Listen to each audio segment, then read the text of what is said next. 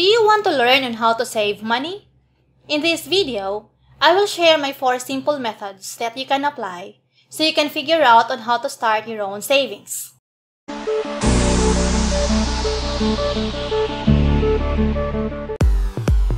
Saving is like setting a healthy lifestyle.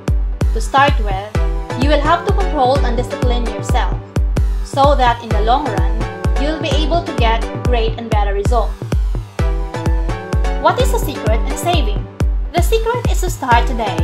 No matter how little you're starting with, it is always possible to begin saving money. The sooner you start, the sooner you'll be on your own way to financial security. Do not think that saving is a sacrifice, because if you spend wisely, you will have more money on what is more important in your life. So let's get started. First, know your goal. One of the best ways to save money is to set a reasonable goal. Let's say you want to buy a new computer that is $1,000. You'll say, I need $1,000 and I want to buy that in a year. That means I will need to save at least $85 per month. This could be a very good goal for saving. Why is it important to know our goals? If you know what you want to save for, how much money you need will give you a clear picture on what to do and realize it easily. In the end, avoiding those unnecessary spending is easier because you have established a goal. Second, do saving small step at a time. Sometimes, the hardest thing about saving is just getting started. You can start saving by putting your money in a piggy bank, the old way of saving, but still effective until today. One way of doing so is to put the change in a piggy bank after buying groceries. This method of keeping the change quickly adds up to a few dollars that can soon be used to open a bank account and transfer your savings. In this way, you are not only saving, but earning a bit of interest of your money. My top tip is to get into the habit of saving. Cut your costs, look for ways you can make more money, and put away some money for savings each month, even if it is a small amount. Check within yourself if whether you are doing something you don't like. In most cases, doing something you do like leads you to overeating or overspending.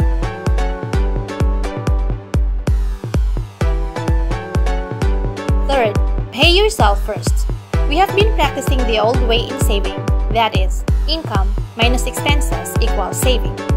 And with this principle, it doesn't matter if we save or not because it is what is left per month.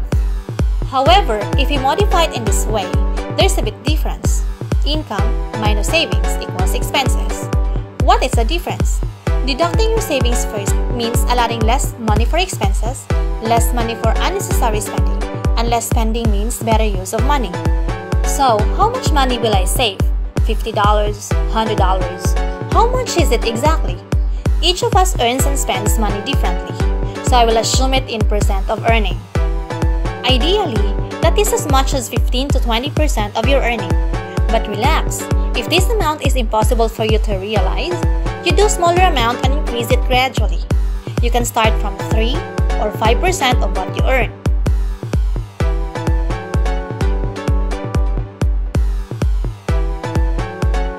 Number 4. Use the method which best fit for you. In the internet or libraries, you will find plenty of information on how to save money. But it is not all about reading and studying and using all the methods because this may be applicable to some but not to you. You will need to experiment, try different options, and choose what best applies to you. If you don't know what method to use, you can do a self-check, then evaluate and track results. So, here are my 4 methods in saving. 1. Know your goals in saving. 2.